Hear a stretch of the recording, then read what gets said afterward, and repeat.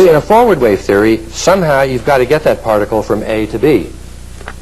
But in between A and B, the particle is a wave. So one has to quantize the wave in order to produce the particle when one looks at the screen. But with reverse waves, you have no such issue.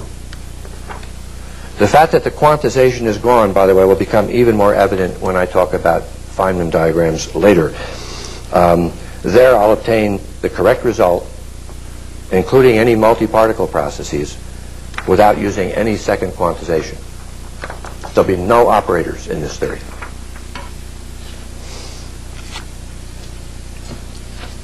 Now, the double-slit experiment provides some direct evidence of the reverse wave motion. The reverse wave theory is the only one that actually makes logical sense, so that in itself is evidence of the reverse motion. But there's some even more direct evidence, as shown on the next slide. This shows the double slit with lines drawn in representing trajectories of particles traveling to the points of maximum intensity on the screen. So these lines represent paths where the largest number of particles would be traveling. But what if one moves the screen to a location like where the dashed line is? In that position, the maximal trajectories from one slit fall in between the trajectories from the other slit. So if the trajectories remained unchanged, the diffraction pattern would be washed out at that location. You'd see a more or less continuous distribution. But in fact, experimentally, we always see the same wave pattern at any screen location. So we're forced to conclude that the trajectories depend on the screen location. But the only way that can happen is if something's moving from the screen in the reverse direction to bring about this effect. And that something is these reverse waves. Now, in order to fill in the missing pieces here, I must first discuss Feynman diagrams. And before that, I have to describe relativity. So I'll come back to this and fill in those pieces a little later. But before turning to relativity, I'd like to describe how the reverse wave theory explains two other important experiments and some other aspects of quantum mechanics. So first, consider the uncertainty principle. This can perhaps best be treated through an experiment of Professors Kaiser, Clothier, and Werner.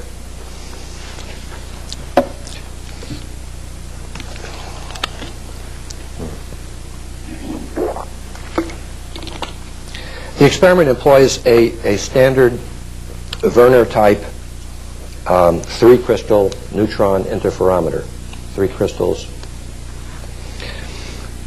with a bismuth sample placed in one arm to retard the particles that pass there, to slow them down as they go by. Particles enter from the left, and they're detected over at the right. Now, the interferometer will accommodate a certain bandwidth of frequencies. You can put a crystal analyzer in one of the exit beams to narrow that bandwidth down to a smaller width of frequencies.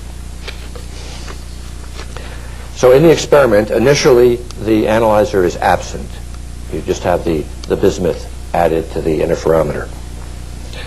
And with no bismuth, all the particles that exit are observed to come out in one direction, assuming you have this thing perfectly aligned.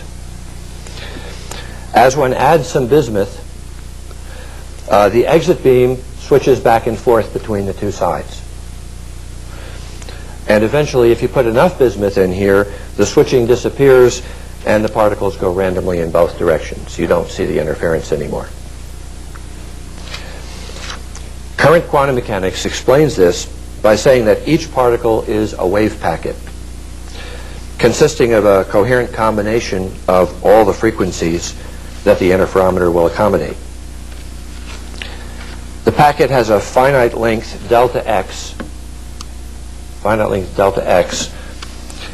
given by Heisenberg's uncertainty relationship, which says that the uncertainty in position that is the length of the wave packet, times the uncertainty in momentum is given equals Planck's constant.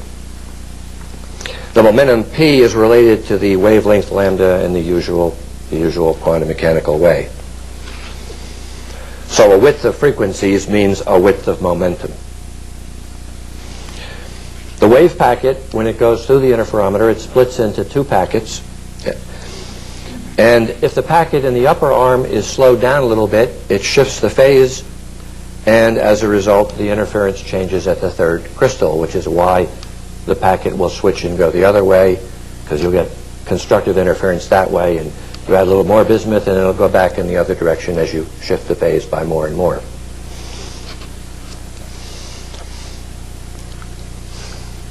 However, if you put in enough bismuth, the two packets in the two arms will no longer overlap when they get to the third crystal. And so the interference then disappears, and the neutrons will go randomly in both directions. However, if with the full bismuth sample still in place, you insert this analyzer crystal, lo and behold, the interference reappears. As you add still more bismuth, the signal in this detector behind the analyzer will start to switch on and off again, as if the beam was now going the other way instead of this way.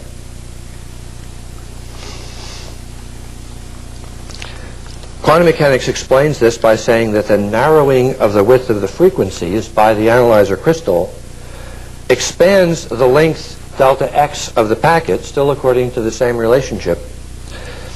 So now the two packets overlap again and the interference comes back.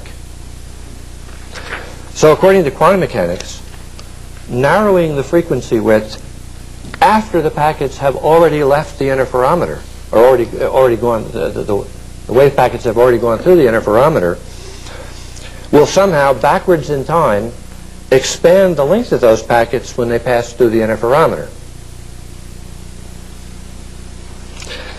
Well, according to the reverse wave theory, the waves of relevance to the motion of the particle neutrons are coming from the detectors.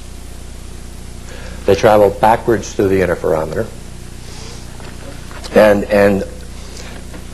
they then interfere at the first crystal. And still, again, waves of all the frequencies that the interferometer will accommodate will be coming from the detectors and going through in the reverse direction. But these waves of different frequencies are all going to be entirely independent. They don't add up to a wave packet. With the bismuth absent and no analyzer crystal, all of those different waves will go, all the waves from one detector will go one way at the source, and from the other detector they'll go the other way. So the only waves arriving at the source are going to be the ones from one detector, so all the particles will go to the one detector.